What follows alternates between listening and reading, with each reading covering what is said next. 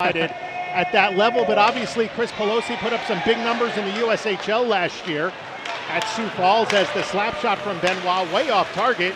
Back the other way, it's Ritzkovian from a sharp angle in front, bouncing puck, and that one got in on the rebound. A couple of deflections in front, and the former Bobcat Christophe Tellier makes it 1-0 for the Huskies. And he points to his new crest. He's excited to get that first goal. It pinballs around behind Marinev. And that's going to be an unfortunate bounce for the Bobcats in this home squad. They're going to see, we mentioned some of those awkward angle tries. It was a centering attempt. Initially doesn't go behind the goal line. Tellier last touch, and he celebrates. Third player, the empty net to our right, and Jack Williams, the captain for Northeastern, with an empty crease and an extra attacker. Over to Tellier, who's got the goal, and an angle chips it across. They score! Dylan Ritzkovian, and it was Tellier, the former Bobcat. A great setup, and Northeastern on the delayed penalty lead 2-0. Great play by Tellier, but even the soccer play to feed Tellier for the 2-on-1 rush. You're going to see here just the part where Tellier feeds Ritzkovian, getting a second point of the afternoon. And to add some salt to the wound, Bobcats will still be shorthanded here, but 2-0 right now for Northeastern. Meanwhile, Noah Ayer got hooked. No call as Joe Connor leads it in front. A shot to save the rebound, and they score on the second effort.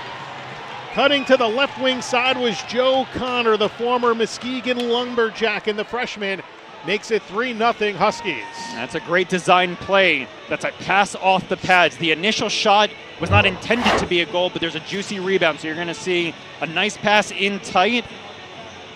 Marinov way out of position. Defenders try and get in the lane, but a quick release there by Joe Connor.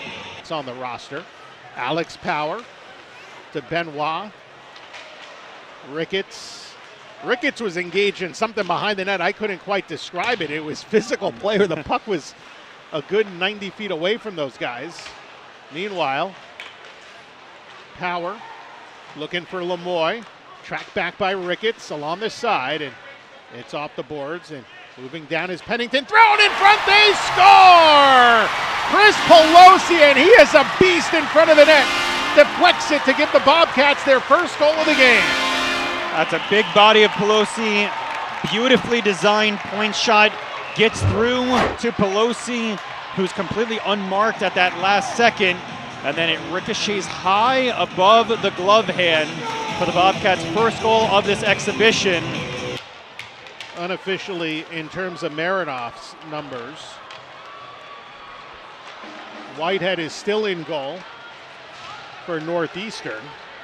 As Fury looking in front, a quick chance. Altman to save the rebound, they score! James Fisher, the Burlington, Massachusetts native who won a Clark Cup with Andon Sorbonne as a teammate a couple of years ago, makes it a 3-goal lead once again. And those are the things that you just don't want to have happen if you're the Bobcats right there.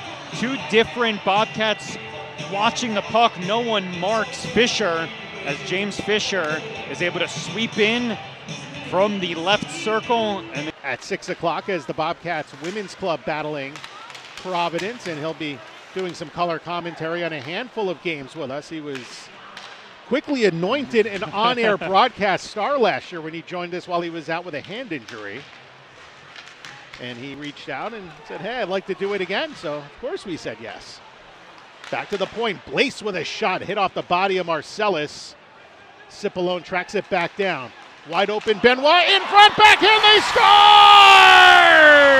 Alex Power on the rebound. It's a 2-goal game once again.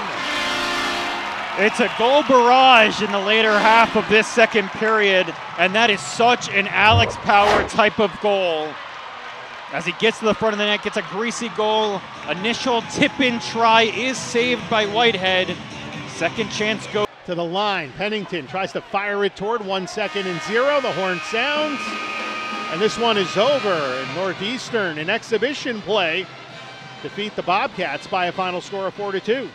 An impressive showing, certainly by Northeastern. That barrage of goals nearing the end of the second period ended up being the difference, but The goaltending, Cameron Whitehead, he allowed 2 goals, but stood on his head in the early going, and then Sigurdsson closed the door in the third for the Huskies. Well, Northeastern limited to just 4 shots in the third period. Quinnipiac out shooting them 26-20. And aside from the score, the Bobcats did a lot of things well. Northeastern did a lot of things well, but both teams